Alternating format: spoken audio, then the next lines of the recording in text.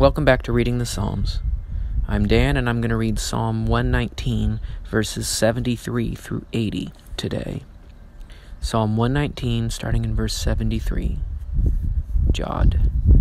Thy hands have made me and fashioned me. Give me understanding, that I may learn your commandments. They that fear thee shall see me and be glad, because I have hoped in your word. I know, O Lord, that your judgments are righteous, and that in faithfulness you have afflicted me. Let, I pray thee, thy loving kindness be for my comfort, according to thy word unto thy servant. Let thy tender mercies come unto me, that I may live, for thy law is my delight. Let the proud be ashamed, for they have overthrown me wrongfully, but I will meditate in your precepts. Let those that fear thee turn unto me, and they shall know thy testimonies. Let my heart be perfect in thy statutes, that I will not be ashamed. The psalmist has interactions here in this bit of the psalm.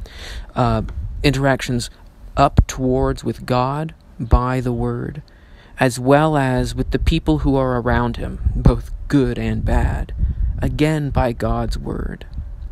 Here we see that God's word, the very expression of his heart and his will, is the thing by which we may relate with people, with the divine, with the people that we interact with and see. It is by God's word that we can understand. God's word is a great gift indeed. God makes us and fashions us for our good. He brings us into afflictions, but even unto mercies. And we see that, and this interaction with God's word helps us to navigate this complex set of circumstances so that we can better understand what it is he is bringing us to know in these different things.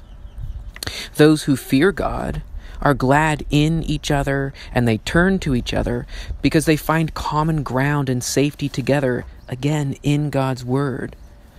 The word is the great gift of unity in this psalm, unity with the divine as well as with our earthly brothers and sisters. Let's read it again.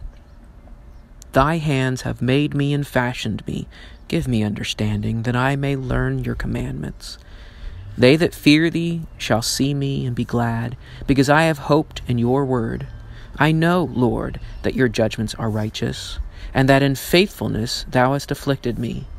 Let, I pray thee, thy loving kindness be for my comfort, according to thy word unto thy servant. Let thy tender mercies come unto me, that I may live, for thy law is my delight. Let the proud be ashamed, for they have overthrown me wrongfully, but I will meditate in your precepts. Let those that fear thee turn unto me, and they shall know your testimonies. Let my heart be perfect in your statutes, that I may be not ashamed. Those last two verses, I think, are really compelling. Let those that fear thee turn unto me, so that they can know God's word. When we know God's word, we are ready to share it and help others to know it well. And when our heart is right in God's statutes and word, we have nothing to be ashamed, and we can continue sharing that word with others, building our connections together as well as our great connection with God. Well, thanks for listening, and I hope to talk with you again soon.